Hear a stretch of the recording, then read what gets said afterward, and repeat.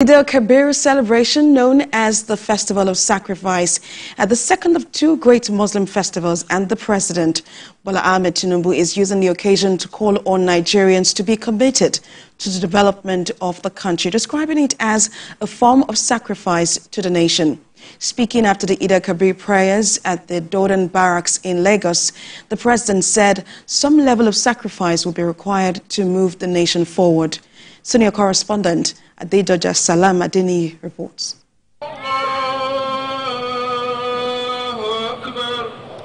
The Feast of Sacrifice is a major Islamic celebration worldwide.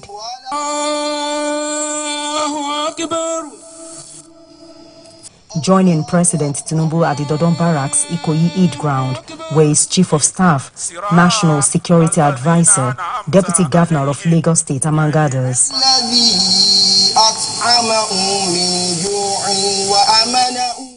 Chief Imam of Lagos says Eid El-Kabir is an occasion to celebrate the willingness of Prophet Ibrahim to sacrifice his son, Ismail, in submission to Allah's command. As we celebrate Eid al-Adha, let us shun all out of indiscipline, hate speech, violence, terrorism to ensure peaceful coexistence and progress of our nation, Nigeria. In his message, President Tinubu called on Nigerians to draw lessons from the Prophet's examples by working for the unity of the country and love their neighbors. Sacrifice, being a very good citizen.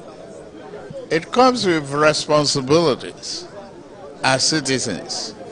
What do you do as a citizen to be a very committed member of our society? That's sacrifice. Loving your country, loving your neighbors, share what we have with each other, and be thankful to Almighty God. That's all.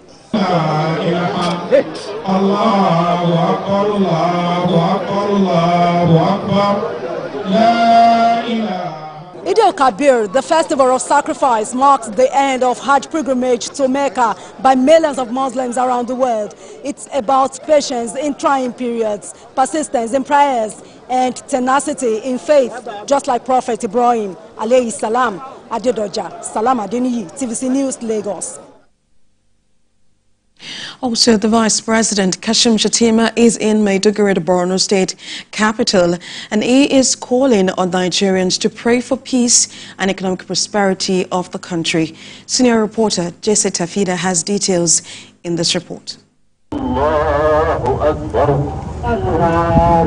The two Raka'at prayers observed in Maiduguri under a peaceful atmosphere. Nigeria's Vice President, Senator Kashim Shettima, joined Muslims across the world to observe the prayers. Borno State Deputy Governor Umar Usman Kadafur, Shehu of Borno Abubakar Ibn Umar Garbe Al-Kanami, and other top government officials are also present at the Ramat Square Eid prayer ground. The Vice President, shortly after the prayers, had a brief session with newsmen. We urge Nigerians to pray for the peace in the land and for prosperity, and this is the agricultural season. We hope and pray that we'll get a bumper harvest that will address some of the food security challenges we are facing. Beyond that, we want to emphasize on peace.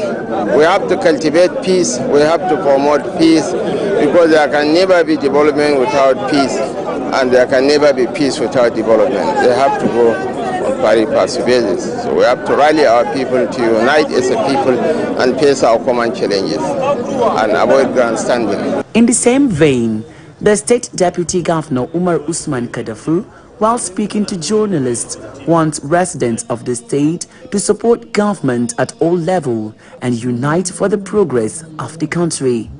I also want to encourage all Muslims to be peace-abiding, and they should use this moment as a point of reflection to visit each other and pray for each other and pray for this nation, because this is what we need at this point of time.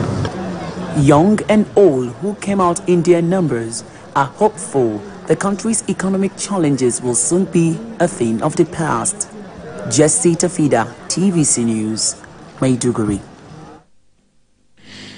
Now, despite the challenging economic situation in the country, Muslim faithful across the northwest states happily marked the 2024 Eid El-Kabir festival, the Islamic feast of sacrifice. The need to deeply reflect on the lessons of the celebration, which include sacrifice, love, peace and harmony, was echoed by governors and Islamic clerics. Lupe Assam compiled this report. The early morning rain in some northwest states was seen as a sign of blessing as Muslim faithful marked the Islamic feast of sacrifice. The festival honors Prophet Ibrahim's selflessness and willingness to sacrifice his son in obedience to God. In commemoration of this, a ram is usually slaughtered. In Kaduna, Governor Obasani observed the Eid prayers alongside other Muslim faithful at Sultan Bello Mosque.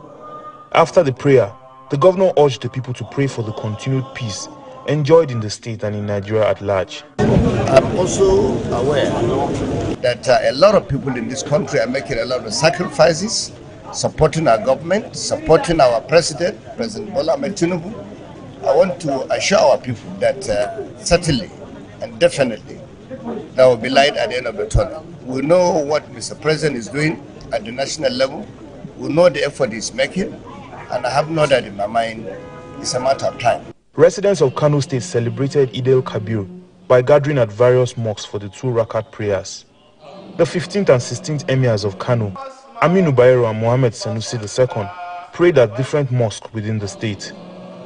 Governor Abba Yusuf, who prayed at Kofar Mata Mosque with the 16th emir, called for calm and prayers for the state's peace. The government of Kano State is doing everything possible to protect their lives as well as the property. So I want to urge all Muslim Ummah to remain calm and to be able to love one another. Deputy Senate President Barrow Jubril, who prayed at Kabul, urged Nigerians to support President Bola Tinubu's administration for the country's development. He's doing his best and his team. We should continue to give him support. Muslims in Katsina celebrated Eid El-Kabir peacefully as some people managed to buy sacrificial animals due to its high price. Worshippers gathered for prayers, seeking Allah's favor and solutions to national problems. The chief imam emphasized repentance and lawfulness. Worshippers noted the impact of economic hardship on the festivities. The Salah celebration is going smoothly, but people complain of the price of all these things that are needed, from the rams, from the clothing and all these things. One thing was common across all prayer grounds in the region: the need for peace and tolerance was preached. Lupe Asom, TVC News, Kaduna. Well, let's cross over to Sokoto State, where the Sultan Mohammed Saad Abubakar is appealing to the government at all levels to find a lasting solution to the economic and security challenges the country is faced with. The Sultan made the call during his Salah message when thousands of Muslim Ummah paid him homage. He said the rise in security challenges have limited the productivity of farmers, especially in the northwest region, where banditry is on the rise. He pleaded with Nigerians to support the government's efforts and programs, as well as cooperate with security agencies in their bid to restore normalcy in the country. We keep glory to Almighty for giving us the opportunity to see this time, Eid El-Kabir, and like we have done in the constituency, we keep pleading with Nigerians to keep praying. The situation is very hard. Like, people are complaining that they have never seen a Salah like the one they have seen this year, where food very expensive, even the rams to make sacrifices are not there. But we have hope, and we keep believing that by the grace of Almighty Allah, things will change, and inshallah they will change. So let's persevere.